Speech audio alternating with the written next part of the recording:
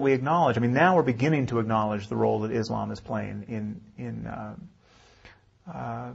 Muslim terrorism.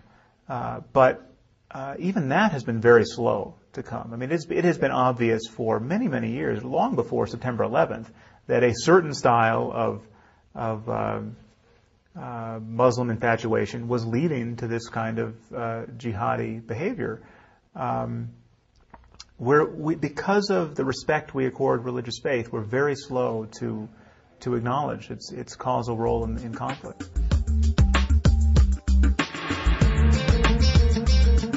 Well, I think the biggest challenge as a matter of discourse and debate, and certainly the most frustrating challenge, is what comes from otherwise secular and even non-believing people who are just reluctant to admit how much mad work is being done because of religion in this world. I mean, they either can't believe that people really believe this stuff. So when a suicide bomber blows himself up in a crowd of children, this secular type of person will imagine that wasn't religion. I mean, it had nothing to do with a belief in paradise and 72 virgins. Who could believe that? I mean, this is some kind of psychological aberration, or it's caused by economic desperation or our policies in the region. I mean, it's not a matter of metaphysical beliefs. I think the jury is in on this. I mean, we know that people really do believe these things. They are telling us ad nauseum they believe these things. And I don't think there's any more powerful rhetorical device for emphasis than blowing yourself up or flying a plane into a building. I mean, these people are really willing to die for what they believe. And we know it's not a matter of, I mean, to speak specifically about the Muslim world for a moment, we know it's not a matter of economics and education, because, in this recent plot in the UK, these are all doctors who are aspiring suicide bombers. I mean, how much more education did these doctors need? One was a neurosurgeon. You find me a neurosurgeon suicide bomber, and you tell me the problem is education and economics. It clearly isn't. And the deeper problem, and I think a far more sinister problem, is that it is possible to be well educated, so well educated that you can be a neurosurgeon and still believe that you can get 72 virgins in paradise. And this is made possible by the fact that we have allowed a certain mode of thought, religion, to thrive in a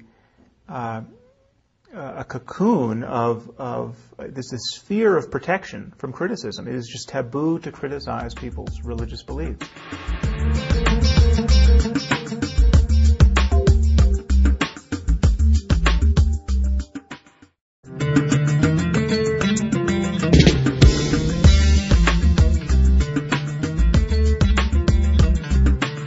I can't say that I'm an optimist. I see that our emotional attachment to these myths is so well subscribed and so deep, and the belief, even people who are not religious believe that everyone else needs to be religious. I mean, it's like, I don't need it, but it's like the ultimate condescending attitude. But everyone else does. I mean, this is a myth that is also widely subscribed, even among atheists.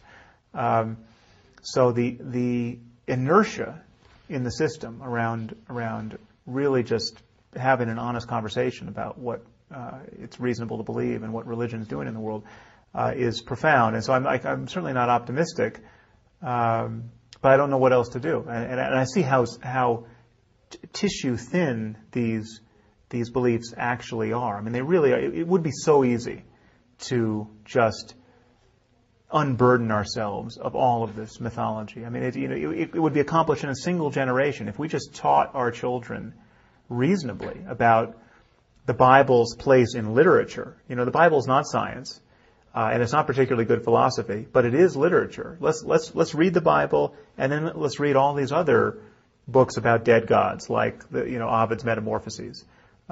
If we taught the Bible and the Quran in that way, in a single generation, the God of Abraham would take his place alongside Zeus and Poseidon and Apollo and the other dead gods, and none of this would be a problem.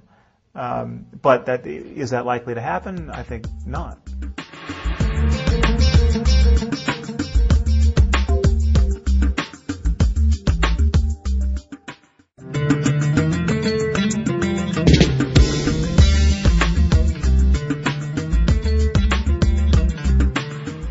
think it's really just a matter of conversation and releasing these taboos that prevent us from applying pressure to people's religious beliefs. I mean, particularly at the level of politics. We have this recent Republican debate where 3 presidents or candidates for the presidency of the United States raise their hands to testify that they don't believe in evolution. Okay, and there's no follow-up question. I mean, there's no penalty paid by these guys endorsing the starkest ignorance about the state of our knowledge about biology.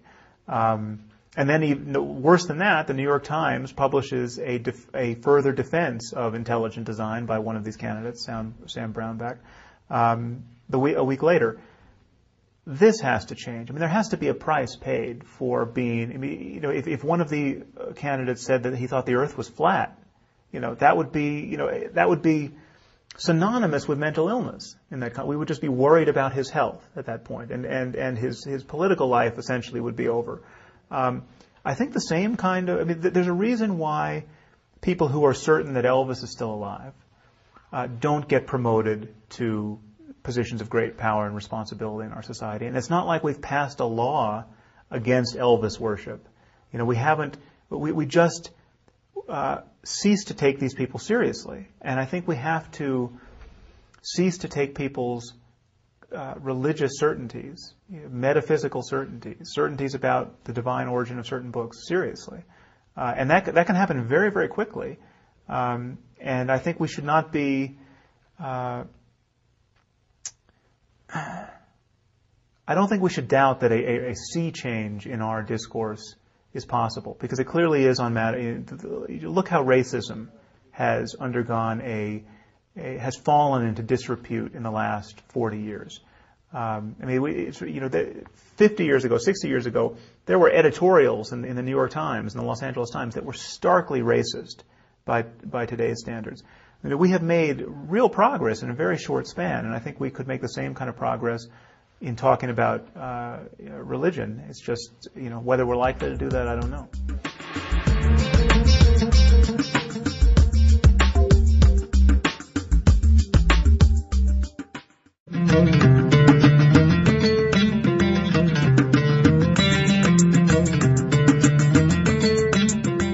Well,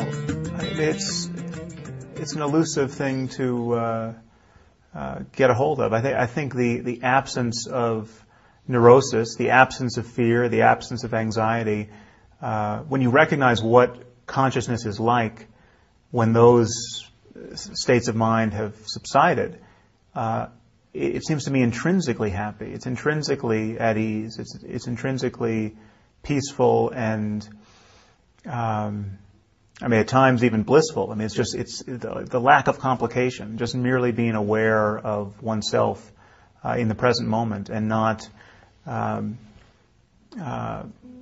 continually being in conversation with oneself about the present moment. I mean, just thinking, incessantly. When that can subside, either because you're meditating or because you're enjoying yourself so much in sport or you're having sex. I mean, any peak experience has this feature of having your attention really